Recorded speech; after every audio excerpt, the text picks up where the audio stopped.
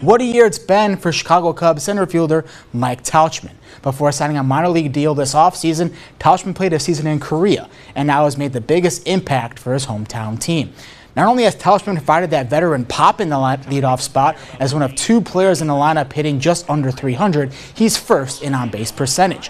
What Tauchman has done with the bat, he's also done in the field, allowing for Cody Bellinger to move over to first, position where there has been very little stability since Anthony Rizzo was traded to the Yankees in July of 2021. Keeping at this rate, the 7-year veteran can certainly take home the National League's Comeback Player of the Year.